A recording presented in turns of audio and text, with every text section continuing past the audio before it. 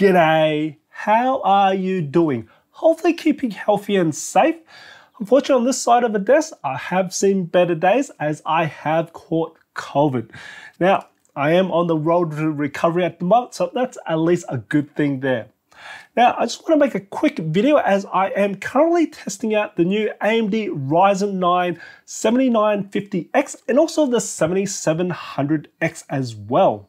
Now, this is just to give a little bit more exposure to this topic, as this is something to do with the new AM5 platform, as I was actually shopping around for a new cooler to try and make it work with this new AM5 socket.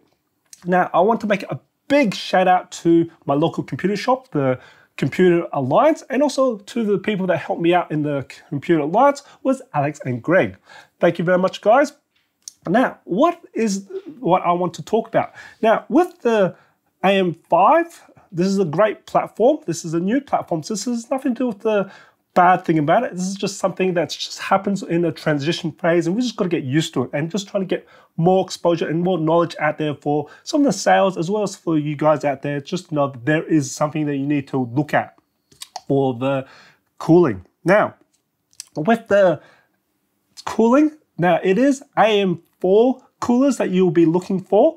Now, with a particular AM4 coolers, you do need to make sure, now this is one of the coolers that was recommended and it has been working very well with my testing as well, is that you need to first, find the AM5 will have these brackets here, which you'll see. Now, you don't want to take those off because you do need those brackets. That's one thing I found on the very first cooler, because that did not work, is because the AM5, you cannot take those brackets off because you can't take also the inner bracket off because that's the socket itself. Now, what you need to find is a cooler, the AM4 cooler, that actually have these little mounting little holes that actually, well, basically it latches on to the sides of these brackets here. I'll have a close-up shot so you can actually see that these things here, so it can actually latch onto it and then you can then tighten it on.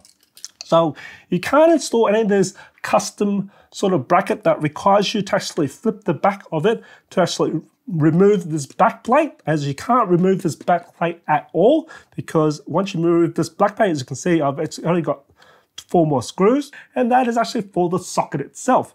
So you can't install any custom ones like that. You need to actually use these current ones, these brackets that actually have these 2 prongs that opens up. So you do need to find these coolers that actually have these 2 sort of like a lever hole there. They can actually screw it in.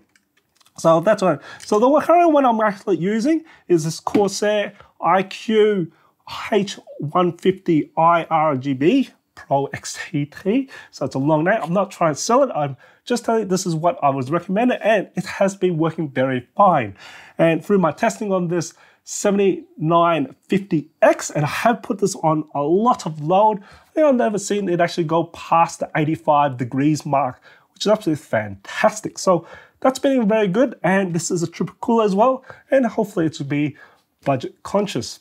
Anyway, I just want to bring this note to you guys, and hopefully you find this video very helpful. If you did, even to support my channel, smash that like button for me, and it does help me out. If you haven't already subscribed to my channel, hit that subscribe button on the screen. I do try to upload a new video every week, and as always, imperfections in life makes it beautiful and interesting, and I'll see you in the next video.